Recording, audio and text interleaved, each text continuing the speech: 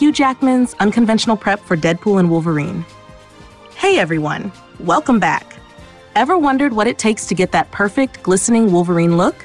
Hugh Jackman's recent revelation might surprise you.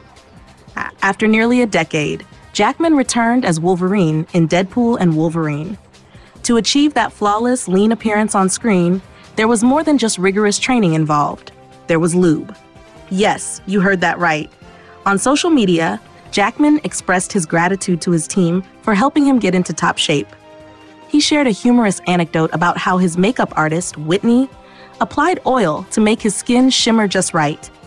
You'd hear Sean Levy yell, "Fresh lube on Hugh!" Jackman chuckled. His heartfelt thanks extended to his trainers, makeup artist and co-stars Ryan Reynolds and Sean Levy for their creativity and support.